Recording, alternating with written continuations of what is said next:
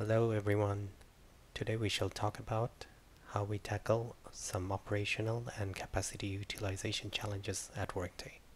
For those of you who haven't heard of a Workday, it's a software as a service company that offers a single solution for finance, human resources, planning, and analysis. Our presenters today are Bogdan Katinsky, Silvana Bubak, and me, Imtiaz Chaudhry. Here's our agenda for today. First, I shall give a background of capacity management and operational challenges that we face, which comes with growth. Then Silvano and Bogdan will discuss some of the technical solutions that we came up with to address these challenges. Now let's get to the story. OpenStack is continuing to grow within Workday. Over the last few years, we've seen more and more applications running on OpenStack platform. As of now, we have approximately 39,000 VMs running on this OpenStack platform, over 45 clusters spread across 5 different data centers in United States and in Europe. Just as with great power comes great responsibility, with bigger clouds comes tougher challenges. One of our challenges is to come up with an accurate capacity usage and growth forecast. We need accurate capacity information from all of our clusters, not only at the cluster level, but at each hypervisor level.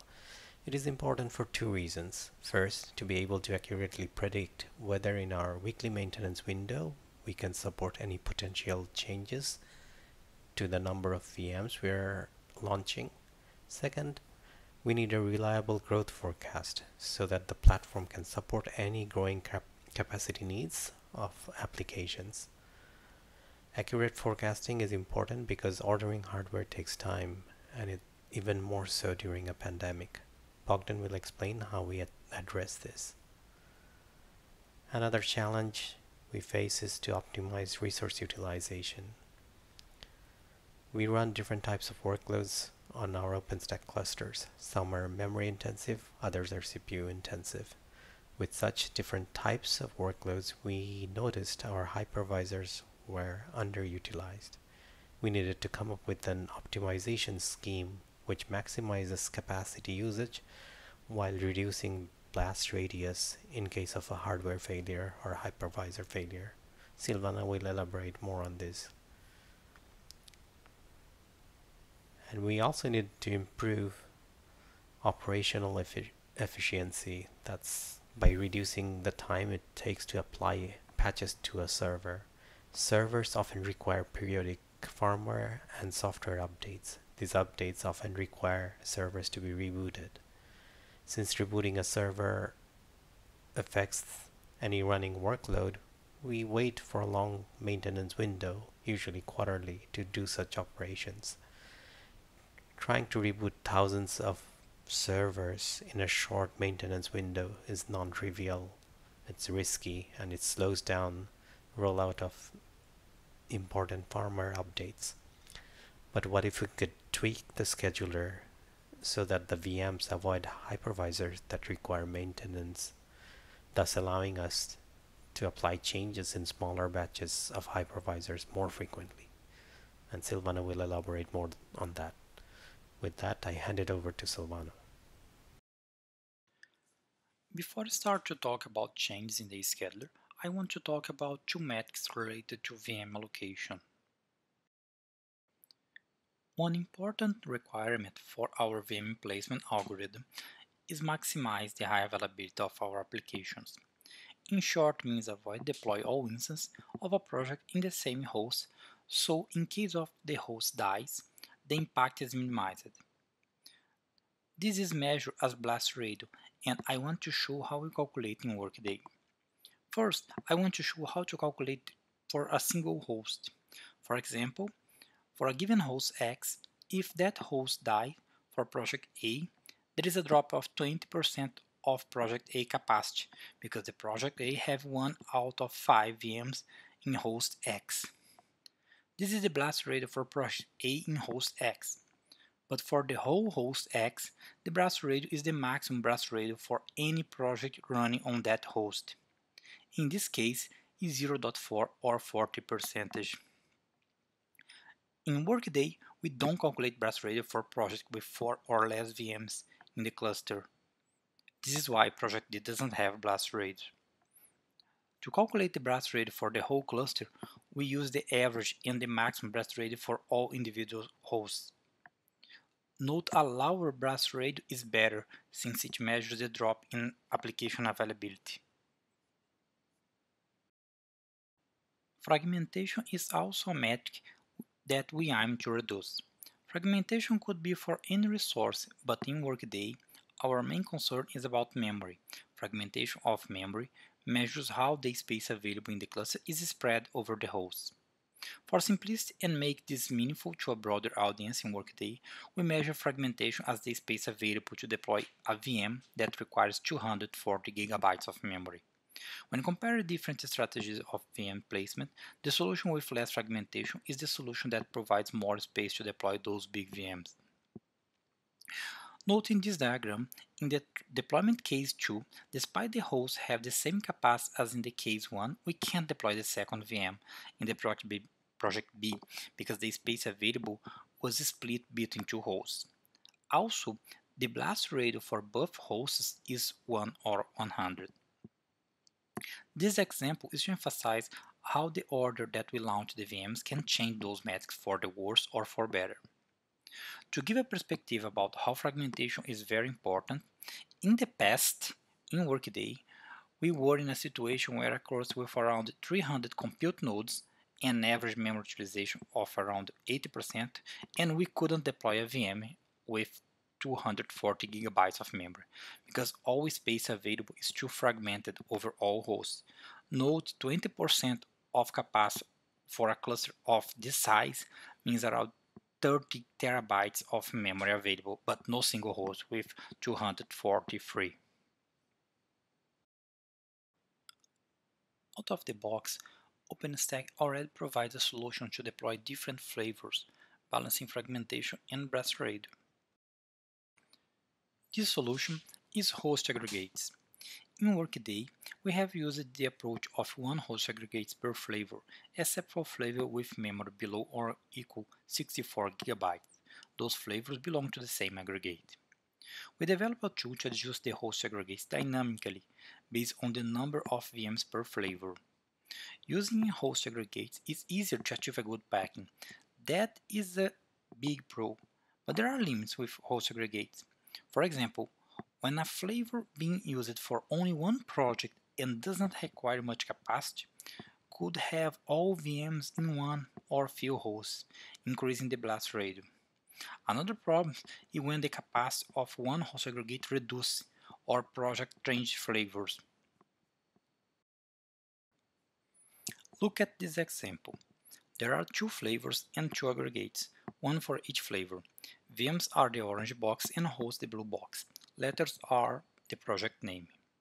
VMs for project A and B are in the same aggregate because they have the same flavor. But if project A decides to change their flavor to flavor 2, let's see what happens.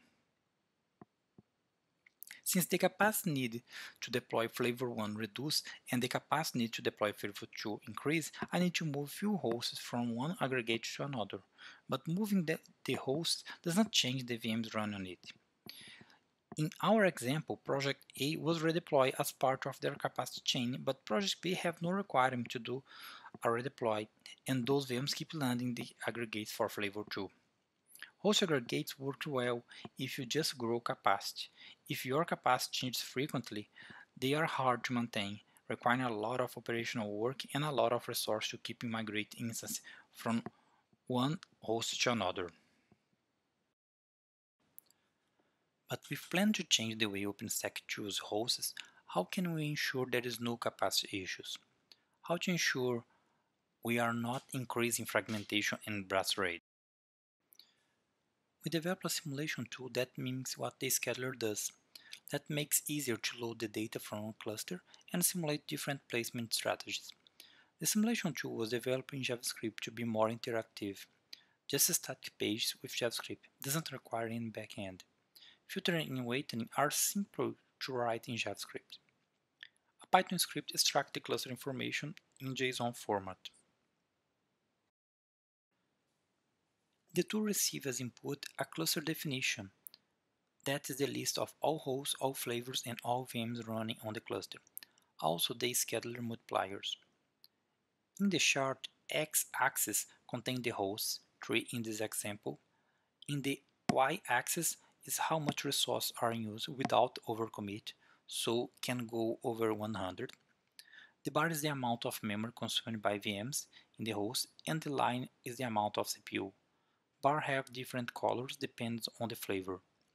In the bottom, we can simulate, create, and destroy VMs. Any create will execute using the new multipliers. You can simulate deploy one or few VMs, but also redeploy the entire cluster with new parameters.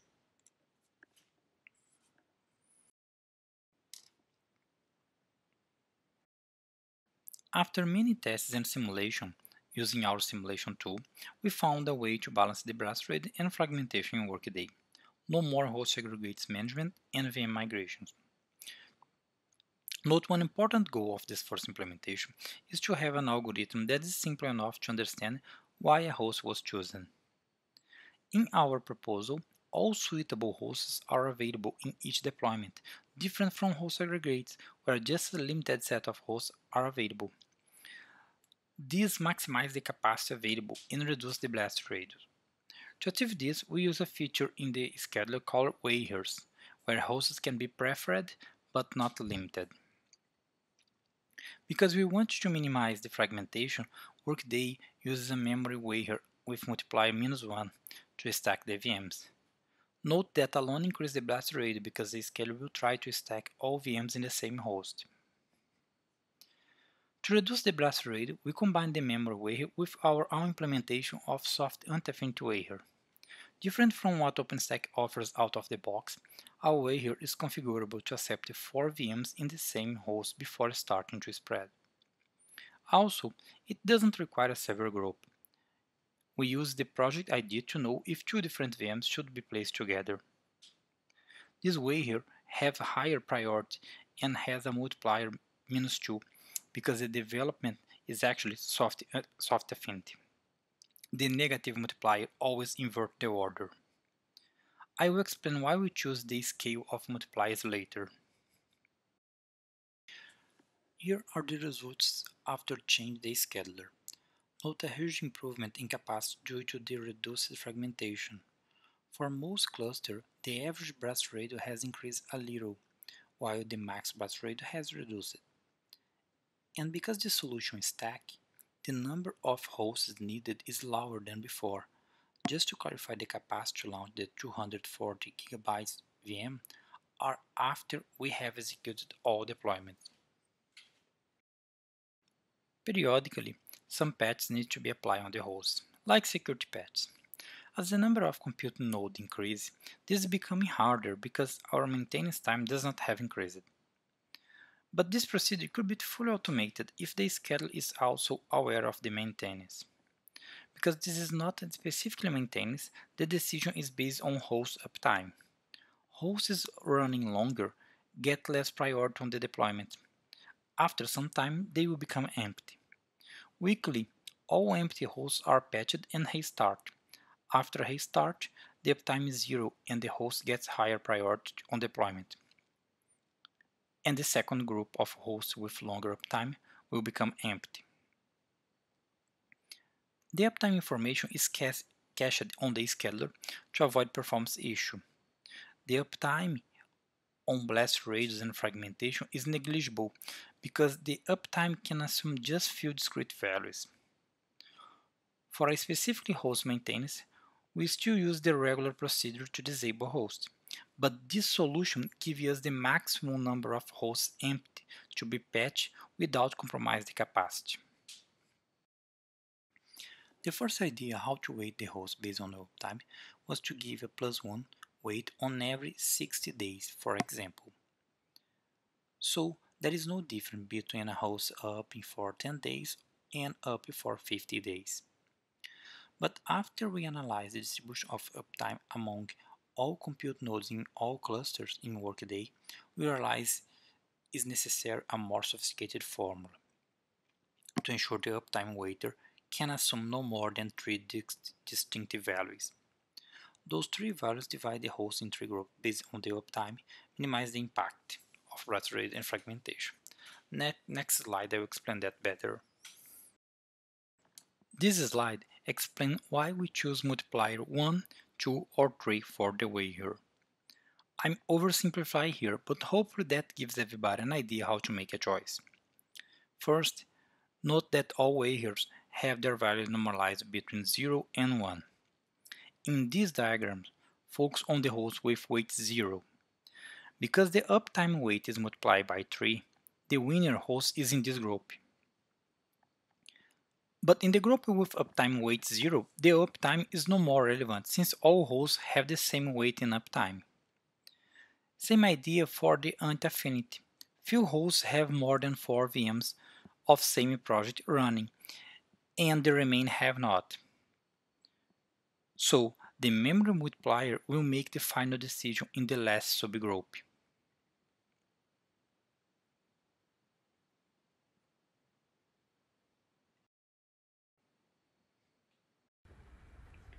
Let's talk about some of the challenges and requirements for capacity management at Workday. First of all, multiple independent microservices run on the platform and each may need to increase their capacity at a different time, for example, when releasing a new feature. A central deployment plan controls the service deployment. In the past, the deployment plan was stored in a SQL database and requests to update it were submitted by Jira. This process was error-prone and moreover, before updating the deployment plan, engineers responsible for capacity management would only check if the total amount of RAM, CPU or disk is enough to increase the footprint of a service.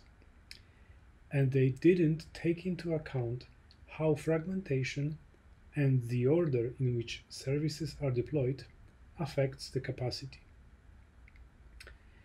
In the past, we had issues during our weekly maintenance window caused by a too large increase in the capacity of one of the services. Because of those issues, we made a requirement that the new capacity management process needs to validate if there is enough capacity, taking into account fragmentation and also how the deployment order may affect capacity. On top of those issues, when a capacity issue occurred during a maintenance window, it was difficult to find which services updated their capacity most recently. So we also made a requirement that the new process has to make finding and reverting the most recent capacity changes easy. Another good-to-have feature was to make capacity management self-service. So instead of submitting Jira requests, which had to be copied to the deployment plan by the infrastructure team, we let service teams make changes in the deployment plan directly, but still give the infrastructure team the power to approve or reject them. At the beginning, we were considering building a new tool with a web UI, but then we realized that we have the solution already available. We picked Git with Gerrit as the code review tool and Jenkins as it fits the business requirements perfectly, and most of the users already know and use Git every day, so we didn't have to reinvent the wheel. Additionally, treating capacity changes like code gives us all the benefits of a CI pipeline, including tests. I will walk you through that later. Okay, so let's dive deep into how the new Git plus Jenkins workflow works in our capacity management system. This diagram shows the process of changing the capacity for one of the services. It all starts with a member of the service team updating capacity in a YAML file with the deployment plan. This change triggers the validation job running on Jenkins which checks if there is enough capacity to increase the footprint of one of the services. Finally, the env-ops team, which is the gatekeeper of capacity requests, gets a chance to review and approve the change.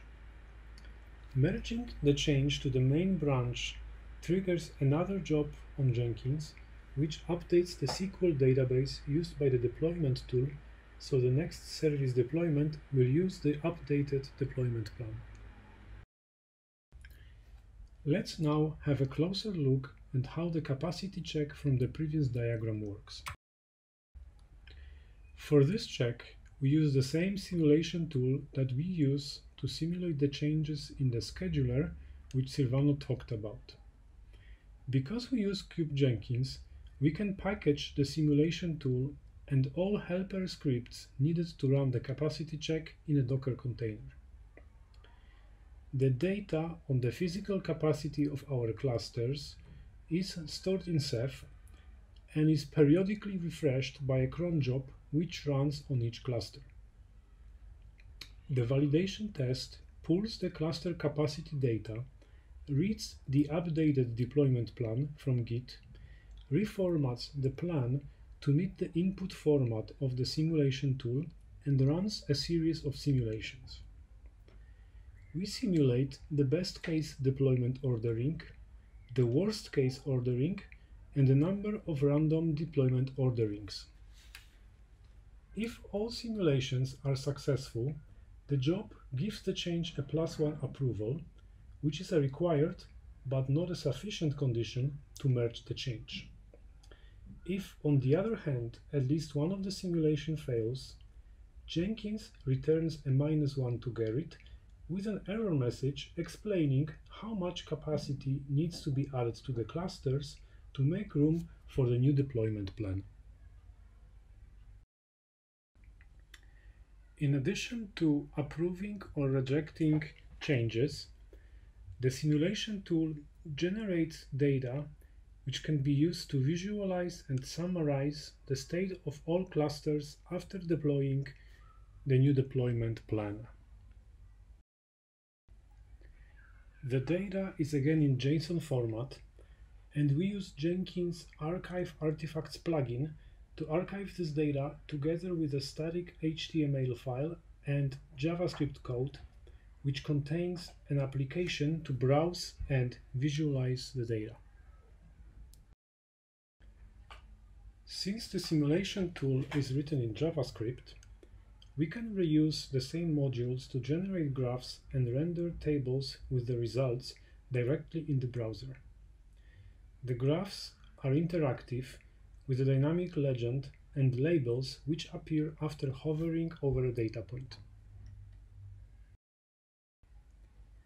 We also present tabular data with some key metrics related to capacity and the deployment. So what are some of the key lessons that we learned? First, we learned that capacity optimization is a tough problem. Deciding on what to optimize itself is the biggest challenge. In our case, we defined the notion of blast radius and fragmentation to determine what to optimize on. Simulating against real data from all our clusters helped come up with a good optimization algorithm. Second, when you're optimizing, account for all types of scenarios and resources. For example, IP address. If someone requests to increase the number of VM they're launching on your cloud and you don't have enough IP address for that project, that itself can be a problem. Also to take into account is the deployment model for an application or microservices. For example, if someone uses blue-green deployment, then they may require for a short period double the capacity when they're rolling out a new version of the application. Finally, we learned that Nova Scheduler itself is very extensible. We gave you examples of how we managed to optimize resources by writing a plugin without requiring any changes to the main Nova code.